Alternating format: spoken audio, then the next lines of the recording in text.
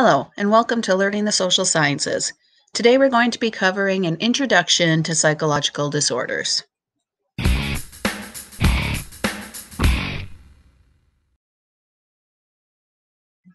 So, what is a psychological disorder? Well, it's defined as a harmful dysfunction in which behaviors are maladaptive, unjustifiable, and atypical. However, what behaviors are maladaptive? What behaviors are actually typical if you actually dig deeper into it? So, maladaptive behavior is a behavior that is destructive to oneself or to others. If you do not leave your house because of a fear, then that's a maladaptive behavior. An unjustifiable behavior is a behavior that has no rational justification. One has to see the history of the person, cultural practices, and more to see if there is a reason that actually has a rational foundation that may be able to explain this behavior. And then there's disturbing behavior. That's the behavior that is troublesome to others. So, psychopathology is any pattern of emotions, behavior, or thoughts inappropriate to the situation and leading to the personal distress or the inability to achieve important goals. Abnormal behavior and or psychological dysfunction is psychopathology.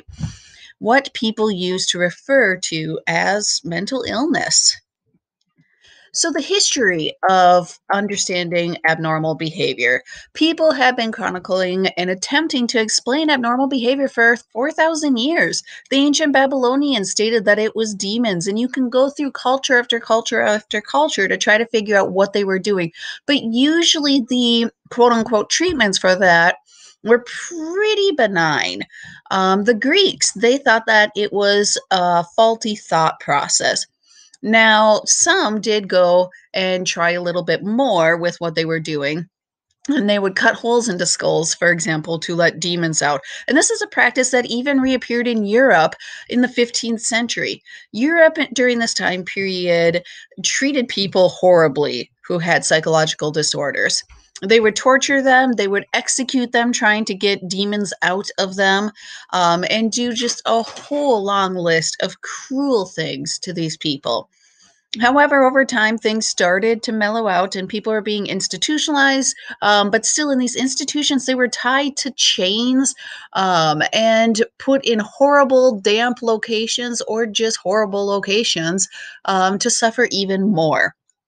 Until this guy came around by the name of Pinel, who sought to reform the French institutions and to form places where these people can actually have a sense of healing. In the United States, we also had somebody, Dorothea Dix, who did the same thing, trying to go and create places for these people to live that were not horrible places where the person could actually find healing. Here is one of the very famous paintings where Pinel is taking the chains off of people that are in institutions. If you look at this painting, you see people with handcuffs on and also these belts around their waists, keeping them restrained all day, every day. And he stopped this practice in France in the late 1700s.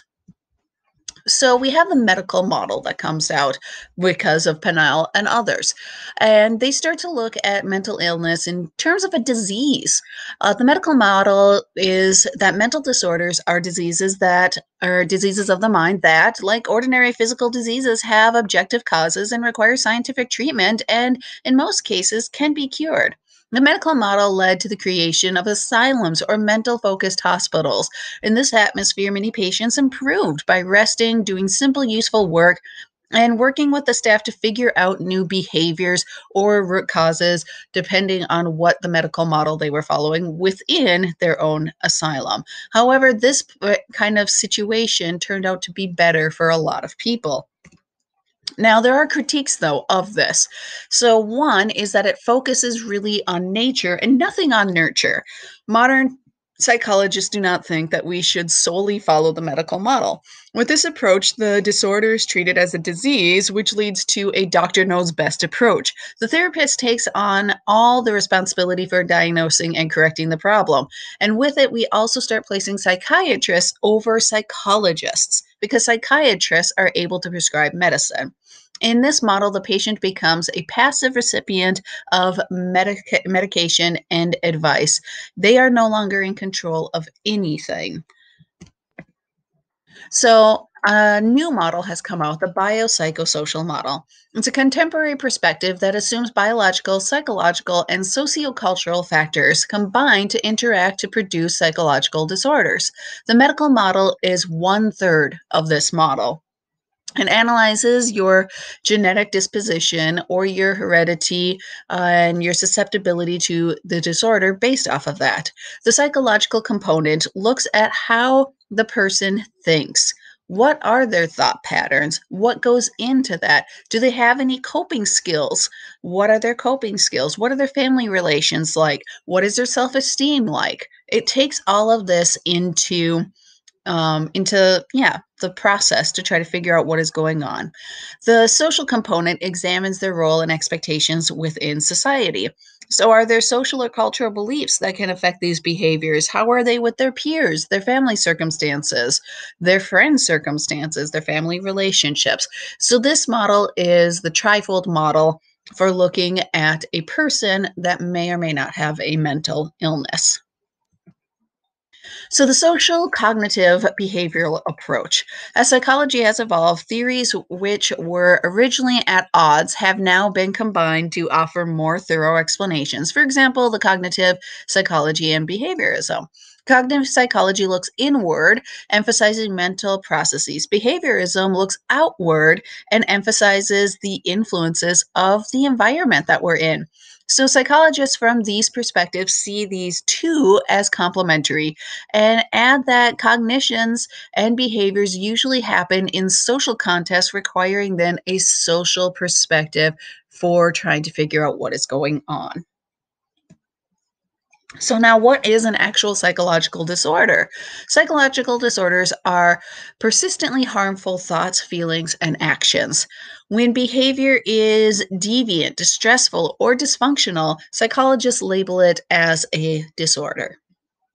So there's three classical symptoms of severe mental illness. Disorders that demonstrate extreme abnormal behaviors are more easily identifiable and detected, and so they're usually addressed earlier, while others can be more subtle. When trying to diagnose a patient, doctors look for three classic symptoms of severe psychopathology: hallucinations, false sensory experiences that a person is experiencing; delusions, extreme disorders that involve persistent false beliefs. For example, somebody going and assuming they're always being followed, and maybe even seeing somebody following them that nobody else does. Affect, the emotion, characteristically depressed, anxious, maybe in a manic state, or no emotional response at all. These are the three classic symptoms of severe mental illness. So, how do we classify disorders? Well, we have the DSM 5, the Diagnostic and Statistical Manual of Mental Disorders. And every so often, we do have a new edition come out. That's why it is the DSM 5. It means that it is the fifth edition. So, psychologists classify disorders according to their symptoms. They describe the disorder, they predict the future course of the disorder, they treat the disorder appropriately, and they provide a springboard for research into the disorder's causes.